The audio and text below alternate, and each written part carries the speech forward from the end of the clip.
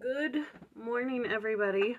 Thank you for joining me this morning for my daily Come Follow Me study of the Book of Mormon.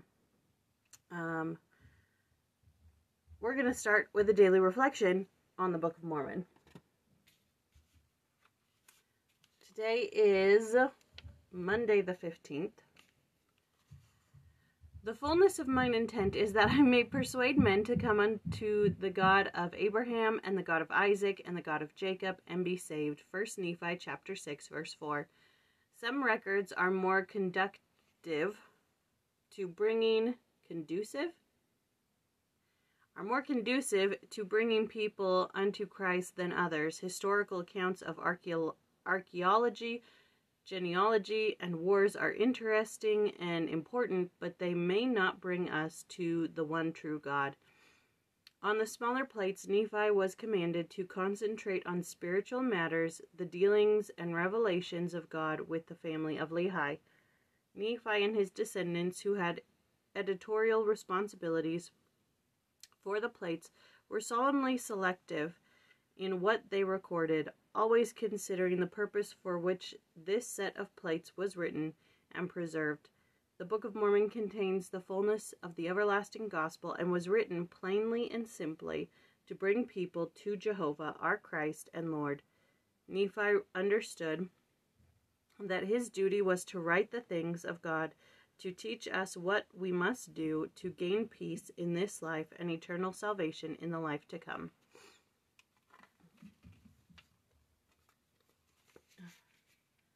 I only laugh a little because that's the verse I chose for my hope. I mean, we're in 1 Nephi chapter 6 today, and there's only 6 verses. So there's only so much we can pick. But I chose verse 4 because Nephi's hope was that through his actions and his words, he would lead people to Christ. And I wrote on my little heart, am I leading people to Christ through my actions and my words and my deeds? Is that my hope? Is that something that is a desire of my heart? That's something I need to look inwardly about. I wouldn't say I'm a missionary or have the missionary gene or the missionary desire, but I do want to teach my family and my friends what I learn about the gospel.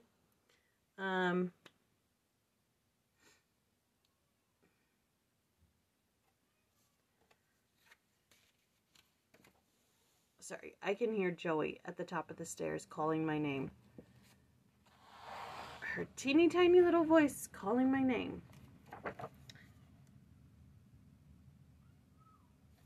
Now she's crying. Hang on, I'm very sorry. Joey, what is going on?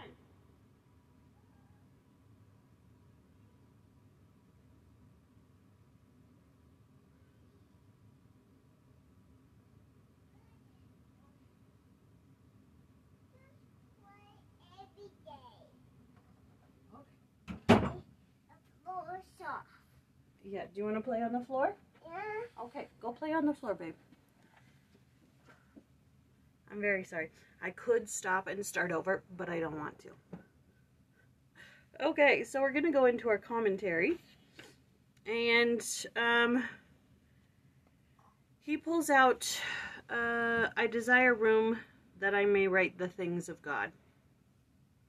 Among God's greatest gifts to mankind is the gift of his word, granted as a loving endowment to build faith, secure obedience, and open the gateway to immortality and eternal life. The mission of prophets is to preserve this word and convey it to God's children. Nephi is commanded to make plates and to engrave thereon the record of his people and the record of his father, including Lehi and Nephi's own prophecies. that he might persuade men to come unto Christ. All scriptures testify of Christ. They are testaments or witnesses of our Savior. Go back upstairs. We are to live by every word that proceeds from the mouth of God. They are written to invite all to come unto Christ and to be perfected in him. I'm so distracted right now. Okay, and then he talks about how, in verse 6, not of worth. These plates with things which are not of worth unto the children of men. What the prophets include in the sacred canon is of inestimable worth. From the beginning, the Lord declared Scripture to be the standard for human behavior and action. And he humbled thee, and suffered thee to hunger, and fed thee with manna, which thou knewest not, neither did thy fathers know, that he might make thee know that man doth not live by bread only, but by every word that proceedeth out of the mouth of the Lord doth man live. That's Deuteronomy chapter 8, verse 3.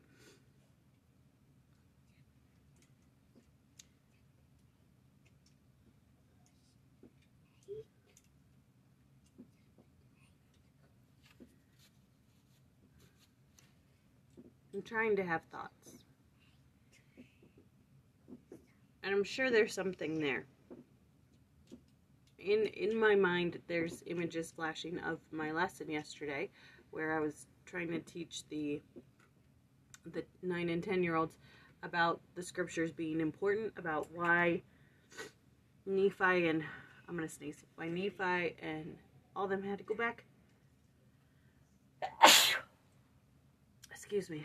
Had to go back and get the scriptures, and why when Lehi, yes honey? A package. A package? Yeah, for you. For me? Yeah. It's on the porch? Yeah. Upstairs, are you sure? Yeah. I don't think you're sure.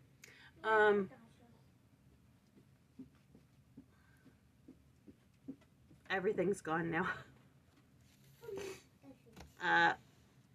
Why the scriptures are of worth, and is what I write in my journal worth anything? That's kind of the circulation that's happening in my brain. Are my journals of worth? Of worth? No. Are my journals of worth? Not of worth. Goodness gracious. I'm so distracted. But let's close out the Come Follow Me portion of this video with a daily reading on prayer. Today is the 15th. And this one is by Gerald N. Lund. Ask, seek, knock. Ask, and it shall be given you. Seek, and ye shall find. Knock, and it shall be opened unto you. There is almost an ascending order in those 3 commands. Asking is primarily a verbal action. Seeking implies a higher level of involvement. When we seek, we begin to do something. The word implies an earnestness that commits both the mind and the heart, the intellect and the emotions. Finally, knocking suggests some actual physical action. The implication is also that once the door is open, we will move through it, for that was the purpose of our knocking.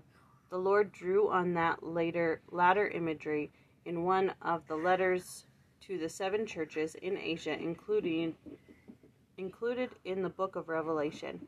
He said, Behold, I stand at the door and knock. If any man hear my voice and open the door, I will come in to him, and will sup with him, and he with me. Alexander, please, I'm just trying to do my video, okay? Okay. So let's move into our General Conference Challenge. It's Monday, there's nothing, and I didn't find my patriarchal blessing yesterday. I'm going to clean, I've been redecorating my room, so it's a disaster. So I'm going to clean my room today, and hopefully I find it. Okay, today is day 15 of Lord, Teach Me to Pray in 28 days. She's got some interesting things to say today. Those who believe that Christ's death not only bought our redemption from sin, but also purchased the complete healing of our bodies, are great proponents of the believe, confess, and it's yours type of praying. Some refer to it as a faith message. They say believing is not enough. You must have faith. So that's the first interesting thing that Alexander, please. I'm trying.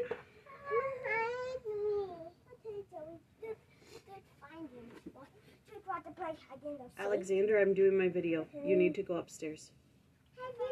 That's the first interesting thing that she points out is the difference between, that there is a difference between believing and faith. What is the difference? She says that it is action. A positive confession activates belief. What you say is what you get. Therefore, negative confessions are a lack of faith. You are not believing God. Thus, God cannot answer your prayers. So, if you are of the believe, confess, and it's yours, if you pray and you don't get it, then you didn't have faith. She goes into more depth about this in the book, and it's very interesting, and you can know these type of people. You've seen them out in the world. It's, well, that person died because you don't have faith. Let's see. How did they biblically support this teaching? I cannot begin to touch on all their proof texts. However, one major scripture reference is in Matthew 21, which we looked at in part yesterday.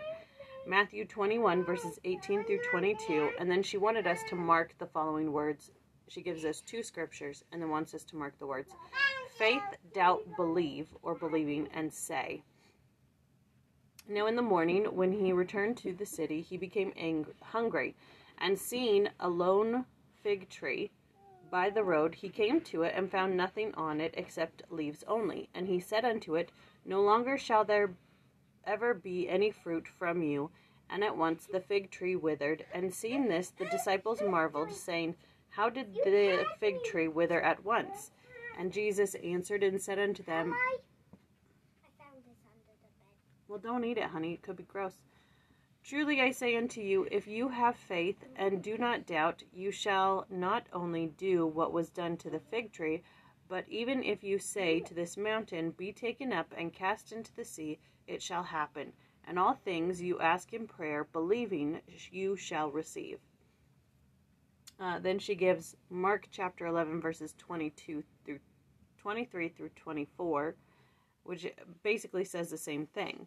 Truly I say unto you, whosoever says to this mountain, Be taken up and cast into the sea, and does not doubt in his heart, but believes that what he says is going to happen, it shall be granted him. Therefore I say unto you, all things for which you pray and ask, believe that you have received them, and they shall be granted you.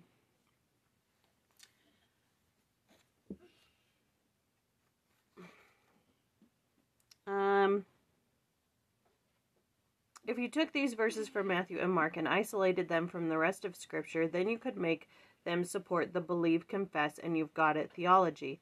And according to these texts, if it didn't work, you could say it was because you doubted. But you cannot isolate Scripture. All Scripture must agree. Scripture cannot contradict Scripture. Therefore, if you are going to understand the true nature of prayer and all its workings... Alexander! Stop it. You must know all about the Word of God that it teaches on this subject. You cannot take John chapter 14, verse 14, if ye shall ask anything in my name, I will do it, and run with it. To do so would be disastrous. So then she includes a letter from somebody who watches her beloved ministries, or whatever, I'm not quite sure what it is. But she's saying in her letter that thank you for teaching this principle. It's really dangerous that there's so many Christians out there who shun you because your prayers aren't answered, or If you are struggling physically or mentally or spiritually and you need to talk to somebody, but you can't talk to anyone because you may be accused of a negative confession. I know how it hurts to want to surrender to the Lord you love, to want to surrender to His will with all your heart, but be told that if you do that, you're opening the door to the devil. That if you pray, thy will be done, you're showing a dangerous lack of faith and allowing the devil to get a toehold. That was also an interesting idea. That thy will be done is part of the Lord's Prayer. It's part of that, like, pick and choose theology, which is it's not interesting, it's confusing to me. If you say thy will be done, like, anyways, as though the devil has such power that you have to stay on your toes day and night to keep your healing, etc. As though your faith were in your faith rather than the Almighty, all-powerful, all-loving, all-holy, all-just God. It hurts me, Kay. It hurts to see Christians with this view of God that I now know is distorted. It hurts to see Christians demanding things of their Father like spoiled children, and then turn and be actually hostile to those who don't have enough faith to believe like they do. How it must grieve our dear Lord Jesus when He sees us behave this way. Another interesting point in this is this believe, confess, and it's yours type thing, making demands on Heavenly Father, saying thy will be done, leaving it open to Him and His plan, but instead demanding things of Him. I have faith that you're going to do this, so you have to do it. End of story. Could you imagine praying like that? Could you imagine telling Heavenly Father what to do? Like, you're going to do this because I want it, and I believe that it will happen. End of story. Make it happen. I believe it will happen. Could you imagine that? And then she just goes on. Kay asks, where does your theology come from? Do you believe because of men's teachings and experiences, or because you have dug out truths from God's word yourself, precept upon precept? That's a very good question. Where do you get your theology from? Where do you get your belief from? Is it from the prophets and apostles' teaching, or have you gained your own testimony? That's something we talked to my primary class yesterday as well, is gaining a testimony of your own, and where does it come from, and how can you do it?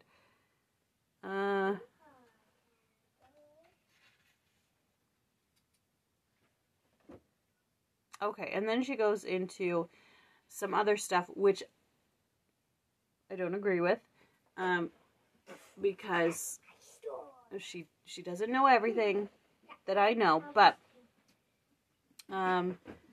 stop. No, not what. I said stop. Why don't you go upstairs? Talking about healing, how they believe that healing is for everyone. Those who believe that healing is for everyone often cite Isaiah chapter 53 verses 4 through 5 as a proof text, saying that physical healing is part of the atonement. By that, they mean that Christ's death won our healing, and therefore we only have to claim it in believing prayer or confession. Then she goes on to cite it. Surely our grief He Himself bore, and our sorrows He carried.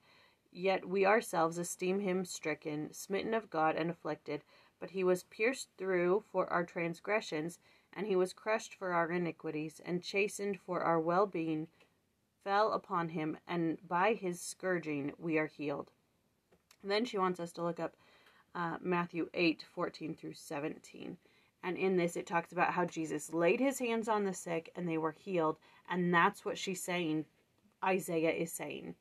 That He literally healed people by putting His hands on them. Not that He took our infirmities upon Him through the atonement. That's not what she's saying. Isaiah 53 is saying that He took our infirmities upon Himself, our sicknesses, our hardships.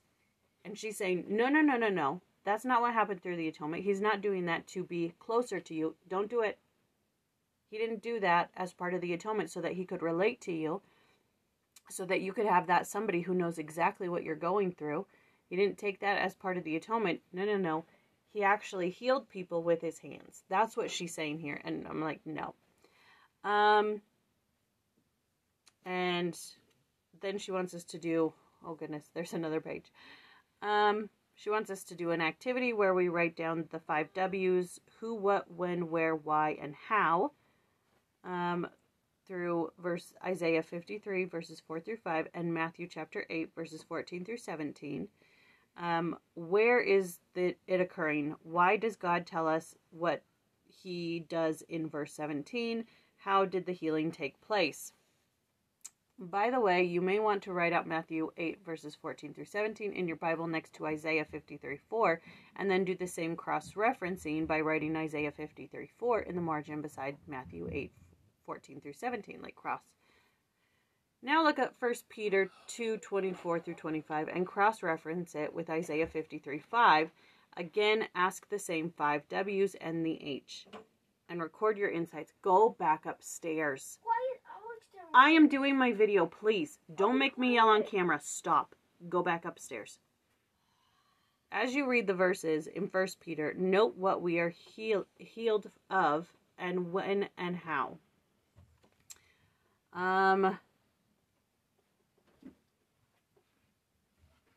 Let's see. Some final... Are you going to be done with this already? If you would let me finish... Can you just do one more chapter and then that's it? I'm trying to, but you guys keep interrupting me. All right. I'm going to try to finish this out. I'm going to try. I went through this with my precious father. I knew without a shadow of a doubt that God could heal him and let him live. But when God didn't, I didn't carry the guilt that I could have spared his life if I had enough faith. Why? Because I knew the whole counsel of God on the subject. That is what is important, my friend, not just to proof text some doctrine, but to study it thoroughly and get the whole truth. That's the gist of the thing, and if I had any sort of brain cells left of concentration. Daddy? Yeah, honey? This. No. Anyways. Look, a parent house for me. For me. For you, what? For me. Okay. I'm sorry. I'm very sorry. Today was a crap show. That was 1 Nephi chapter 6 and General Conference Challenge Day 15. This is what happens when the kids wake up early. Okay. That's all. Okay. Tomorrow we do chapter 7. And then Wednesday chapter 8, Thursday chapter 9, Friday chapter 10, and then Saturday and Sunday we do general conference talks. Hopefully the rest of the week will not be like today. All right. I've got to go. I can't think of anything else. I love you all. Have a great day. Thank you for being here.